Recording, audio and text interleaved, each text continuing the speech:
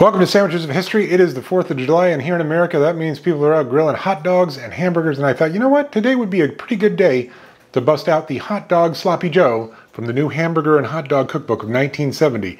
And this woman wrote so many cookbooks, including How to Make Wine in Your Own Kitchen and the Practical Fondue Cookbook. Yeah, that's right, she's cool. So the first thing I have to do is slice hot dogs into 8-inch slices. She likes them real thin and not juicy. Now into some butter, we saute some onions until translucent. Now we add celery and cook it until it's tender. Now we stir cornstarch into tomato sauce until fully combined.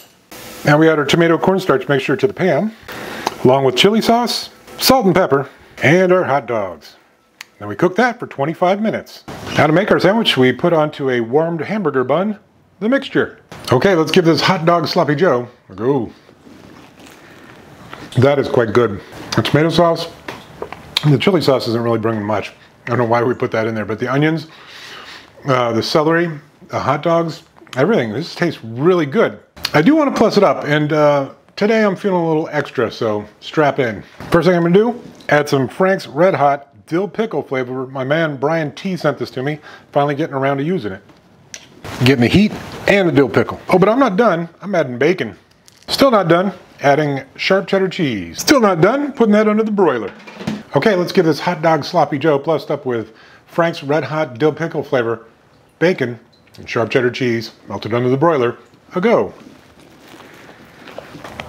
That is so good. Smoky bacon, excellent.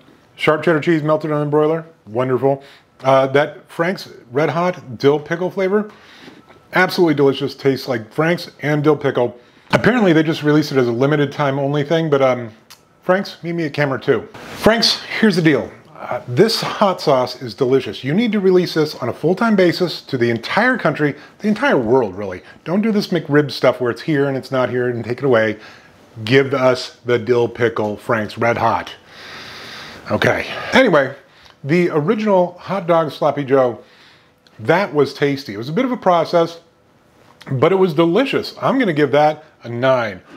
Plussing that up with the Frank's Red Hot dill pickle flavor, bacon, and melted cheddar cheese, 10. That is a 10. I love this. This is fantastic. Would I make this again? Yeah, maybe not too often because, you know, hot dogs aren't exactly healthy for me, but yeah, I'd make this again in a hot minute. All right, see you tomorrow.